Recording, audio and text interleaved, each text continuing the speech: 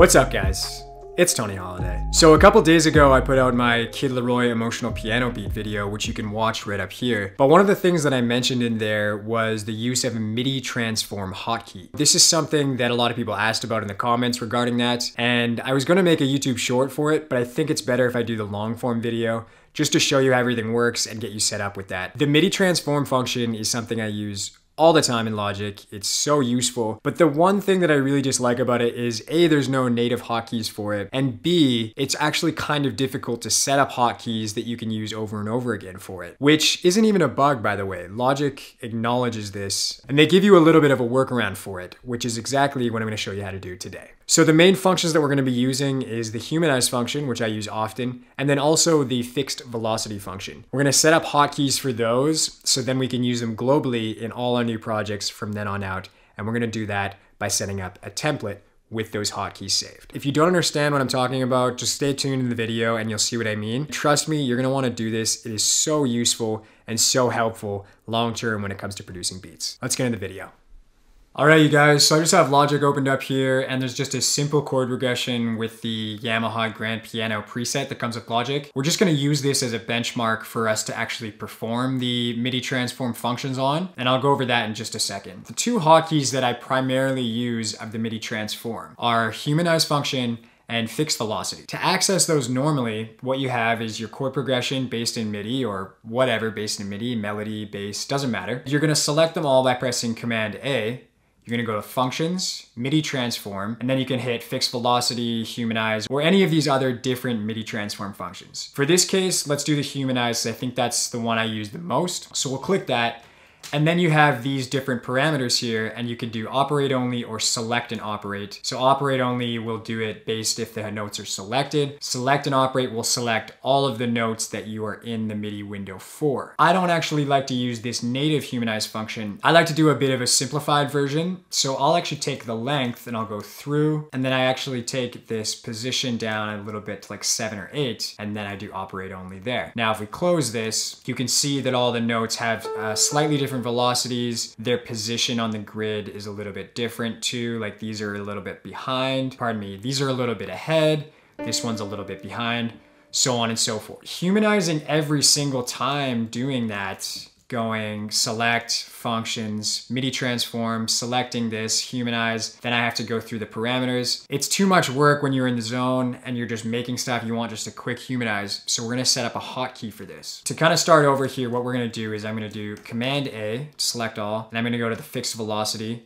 just to get these back to the same playing field at 100. And I'll quantize this as well, just so they're all nice and even. So what we're gonna be doing here is we're gonna go functions, Midi Transform, and we're gonna go humanize. Now from here, you're just gonna change the name of humanize, and for this sake, I'll call it simple humanize.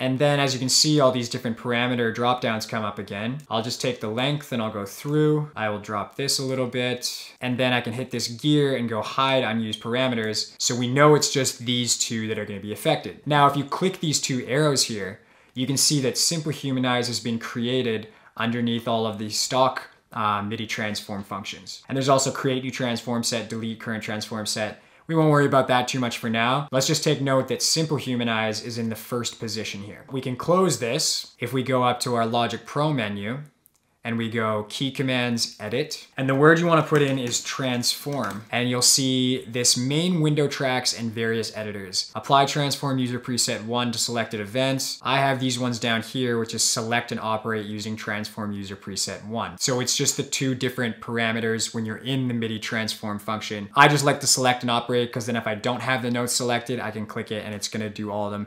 No problem. So I have them set up here and it says user preset 1, where we just put in that simple humanize function, and that's gonna sit in position 1 of the user presets. Preset 2 I have here as well, which I've put to the V key. I put the H key for user 1 because it's humanize. The other one that I use a lot is fixed velocity. So for this one, what you would do is just go learn by key label, and then you go in here and you press H. It'll usually say something like this: keyboard shortcut already in use at a higher priority. This is used to toggle hide view in the main window, which is a higher priority than this. It's all good because when you're in the MIDI window, it's gonna assume the function that you're putting here. But when you're in the main window, it'll still do this toggle hide view. So you just go accept. I did the same thing for the V key, and it's a similar process. V means something else when you're in the main window. When you're in the MIDI window, it doesn't have a function. And then what you're gonna do is you're gonna go close this up. We know these chords are all quantized. We know the velocities are all the same, but if I click H on my keyboard, it'll do the humanize function, the one that we set up, the user preset. So if I hit H,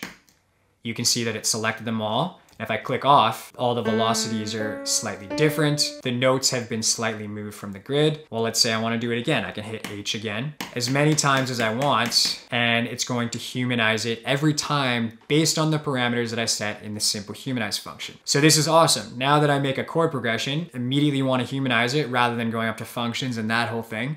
I can just hit H and it's off on its way. I can do it as many times as I want. Command Z if maybe you did it too much and you want to go backwards. So this is great. Saves us a ton of time. Key commands, love it. However, if you go into functions, Midi Transform, you see our simple humanize one here. That will not save if we continuously start a new project. If I start a new one, this will not exist anymore. I'll actually bring up the Logic website here. This transform set now appears at the bottom of the presets list in all Midi Transform windows for this project. You should consider saving your transform sets in one or more template projects. This way, they're always available to you in all future projects. I don't know why they didn't just make it a globally saved thing that would save this headache. I just don't see the purpose in continuously erasing the user presets. However, they did say make a template project. So that's exactly what we're gonna do here. So let's do the second one as well, where it's the fixed velocity. So if we go functions, Midi Transform, and we'll go fixed velocity. And for this, we'll call it fixed velocity at 120. Let's say we want a high velocity 120.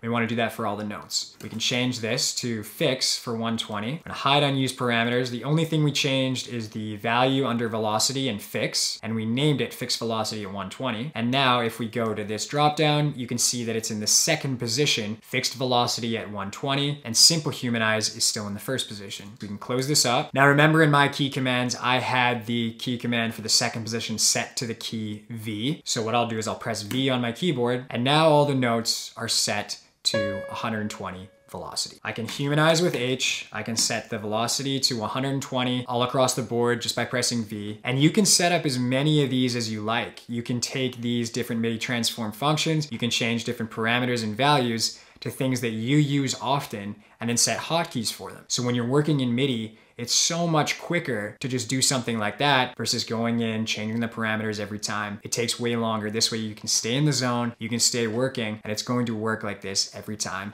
provided you save this as a template and you always start a project with that template. This is the last step. Because we've set these key commands up and we've set these different Midi Transform user presets, we're gonna save this project as a template. So now from now on, we can always open up this project and we'll have those saved. So you're gonna go up to File, Save as Template, and we'll just call it Midi Trans Tutorial for the sake of this video. We can save this. And now if we go New from Template, and we go Close, you can see it's in this Midi Trans Tutorial. If I open up a brand new project, if I hit V on my keyboard, you'd think it would go to 120.